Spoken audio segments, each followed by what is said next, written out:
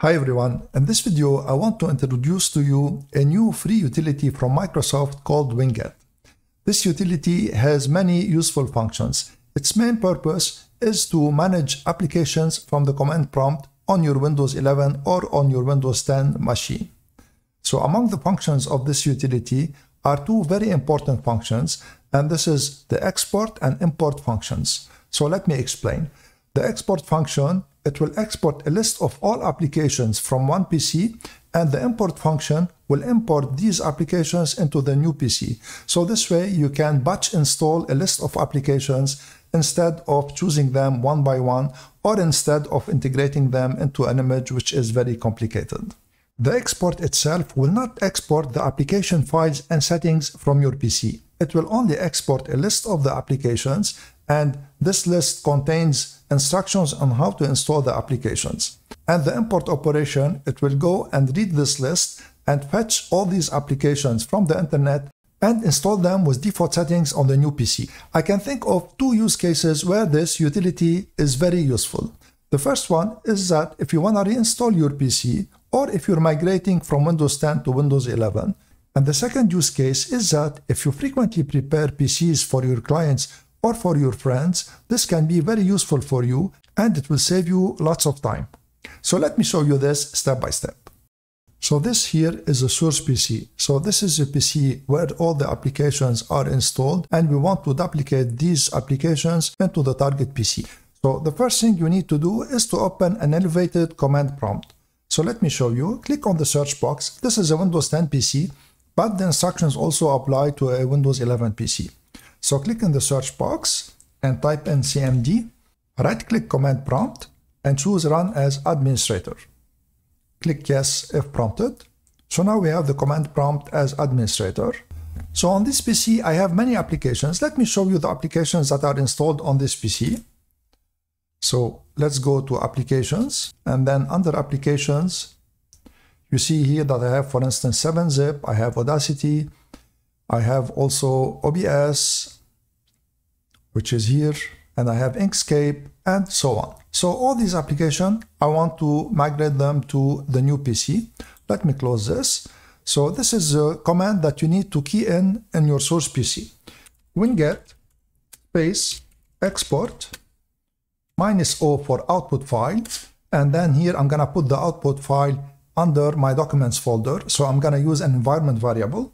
So I'm gonna use %userprofile and then \documents. So this way it will save it usually under C column /users /your username and then documents. And then I'm gonna name it appslist. And then I'm gonna here put an option so that we accept the agreement automatically. So -- accept -source -agreements. And here also you can add another option, is to include the versions of the applications. So this way when you import the applications, they will be installed in the version that you want to. But I'm not gonna use this, so I'm gonna just put it here for you to show it, and then I'm gonna remove it. So -- include -versions. So I'm not gonna use this, as I told you.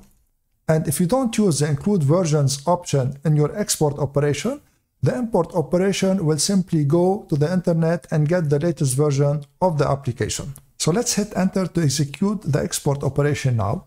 And here it will go and fetch the list of applications. So if there are applications that cannot be migrated, it will show it to you here.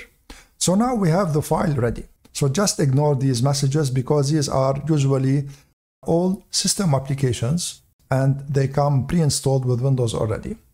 So let me minimize this and let's see the file. Maybe you need to edit the file so that you don't export all the applications. So the file should be now under Documents. And you see this is the file. Just use Notepad to open it. So right click, Open With, and then choose Notepad and OK. And this is the JSON file that was created. So here under this file, you have all the applications that will be installed when you perform the import operation with Winget. So you have 7-Zip, Audacity, and so on. And here I'm gonna remove some of the applications. So here you are free to edit this file so that you don't install all the applications that were exported. For instance, I'm gonna remove everything that starts with Microsoft. When you remove a package, make sure to respect the syntax. So you have an opening bracket and you have a closing bracket with comma after it. So you need to remove all this line. So this is like this, selected, and everything here under Microsoft, I'm gonna remove it. And then what I'm gonna remove also is this Microsoft OneDrive here. So I'm gonna start with its opening bracket and all the space that is in front of it. See here we have even LibreOffice. You're gonna see how it will be installed automatically, all this. So I'm gonna remove this. So now we have all these applications that are going to be installed on the new PC. So let's save the file now. File save, and let's close it. And now this is everything that we need to do on this source PC. I'm gonna switch now to the target PC and show you how to perform the import operation so that you get all these applications batch installed automatically. So this here is my target PC, and now I'm gonna copy the file under the documents folders also. So I'm gonna open the documents folder, and this is the applist file. So now it is here. Let me close this. Before I import the file, I'm gonna show you quickly on the target PC how the applications are not installed. So let's open settings. And here under settings, I'm gonna go to apps, and this is a Windows 11 PC, by the way. And let's go under apps. And you see here under apps, I don't have, for instance, 7-Zip. I don't have Audacity. I don't have also Inkscape or OBS. So all these applications will be imported. So I'm gonna minimize this, and I'm gonna open an elevated command prompt also here. So click on the search icon and then key in CMD, right click command prompt and choose run as administrator. Click yes if prompted. I'm gonna bring this in the middle and make it a little bit bigger. So this is a command that we're gonna use to import the list of applications. So I'm gonna explain it to you. So Winget import to specify that we are importing, -i to specify the file, and this is the same file that we exported on the source PC. So we copied it here after we modified it. And -- ignore versions means that even if we exported the versions of the applications while using the export command, here the import operation, it will ignore the versions that we exported and it will install the latest versions from the web. And the two other options here, -- accept package agreements and -- accept source agreements, this is to automatically accept the agreements while importing the applications. So let's hit enter, and you're gonna see how the applications will start installing. Of course, here I'm gonna accelerate the video, and I'll come back when this operation is almost finished.